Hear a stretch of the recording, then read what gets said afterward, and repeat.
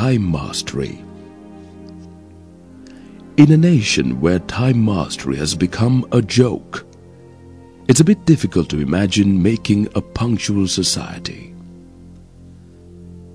When it has become customary to tell your colleagues to come at 9 a.m. for the annual get-together than the actual starting time, that is 10 a.m., that shows how much punctual your company is.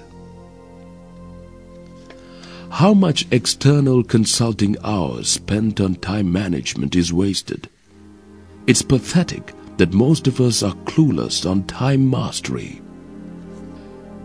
You promise your client that you would meet him at 3 o'clock. You wait till 3 o'clock and get into your vehicle at 3:05. You meet your client at 3:25. How many times has this happened to you as a service provider or a client?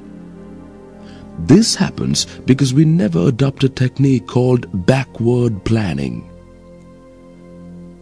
Even though the term sounds a bit negative, it can do many drastic changes in your professional life.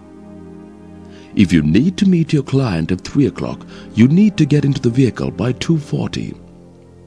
If it's school rush hours, then give another 30 minutes extra for the traveling time. Now you have to leave your office by 2:10 p.m. To leave office by 2:10, you need to finish other work by 2:10, including your home-cooked lunch.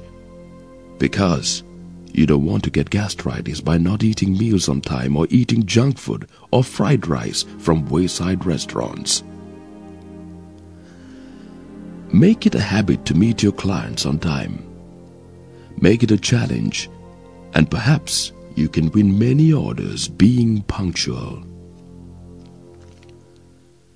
If you're stuck somewhere due to some traffic jam, call the client. It'll cost you between 4 to 13 rupees using your mobile or office landline. If you don't have any of them on your way, get into a communication center. They will charge you around 10 rupees a minute. Your client will appreciate that, and he is definitely going to be a very loyal client. Remember, it is always a good practice to carry the client's phone number in your diary on your way to your client's place, especially in rush hours.